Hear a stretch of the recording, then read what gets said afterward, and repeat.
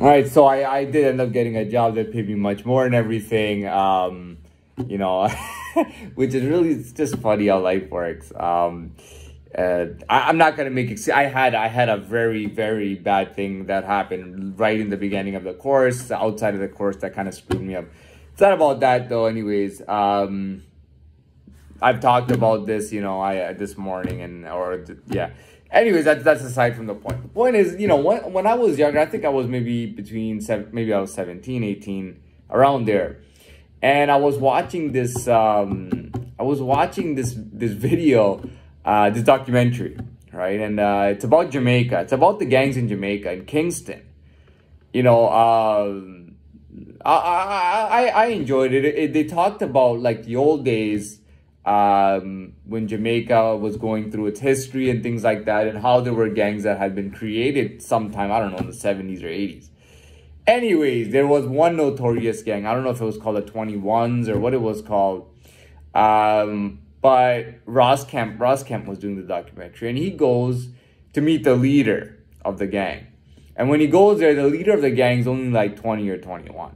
Now, this is supposed to be the most notorious gang in Kingston, Jamaica. Killings and all this stuff, right?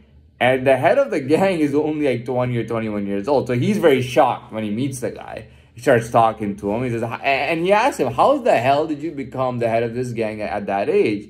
And he tells him that I was the most popular guy. I was just the most popular among everyone in the gang, and they just kind of collectively chose me to be their representative or their gang leader. But by the way, this does not reflect, I'm not trying to be that, but there's a point to this. So he was very shocked.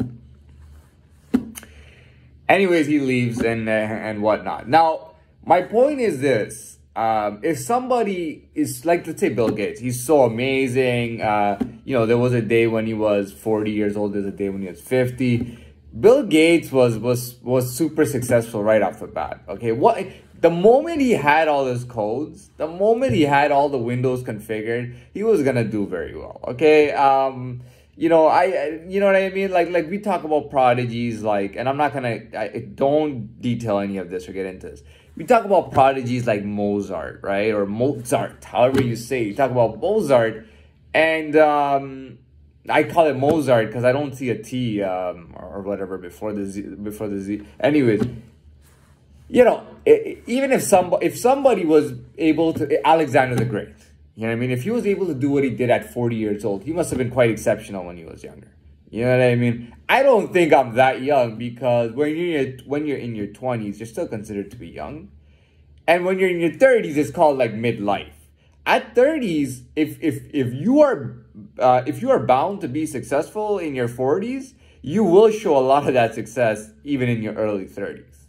And you will start showing that success in your early 30s. Now, you know what I mean? Now that's definitely something. Where am I getting out? So yeah, so that's a big thing, because I know there might be an old man who's been successful when he was 30. Now he's maybe 58, 60 years old, thinking, you know, who is this young kid, thinking he's coming in and doing all this stuff, you know.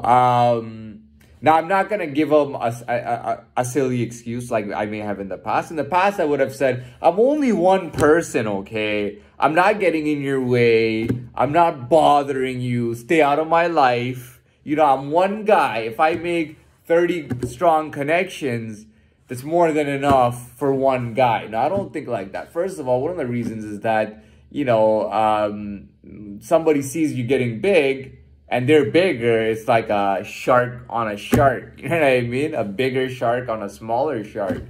However, I will say that my connections are backed up internationally. That's all I'm going to say. Not all of them, but some of my connections and some of my backers are international. Okay? That's why I wanted to get somebody to throw out a city for me, you know, just so I could have that international recognition. But I've got a lot of, you know, some of the backing is actually done internationally. Now, the large part of it, the majority of it, is in this small region that I live in. But there are backers internationally, which puts me at an edge.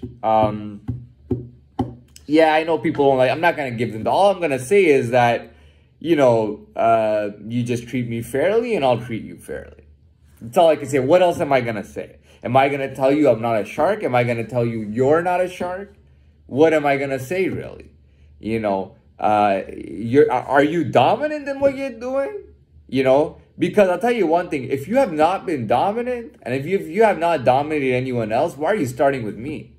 Maybe you should either you got to brush up on your resume, or they got to give me somebody who's actually dominating people. This satellite thing is bullshit. I don't. It's understood. It's kind of a compliment when somebody is at a like you got somebody. Let's say they're worth $30 million, or they're very successful in every facet of their life. They're super strong, and then they want to come fuck with me. Now, I would personally have it that they fuck with me directly. They put my name out there. They put their name out there, because I would love to have somebody like that's name, that I'm going up against. I would love to have that. I know I'm not going to get it, because I know they're going to use, somebody else who's going to use somebody else. And then that's how they go down the ladder to take care of snakes, right? And that's what they're calling me right now. A big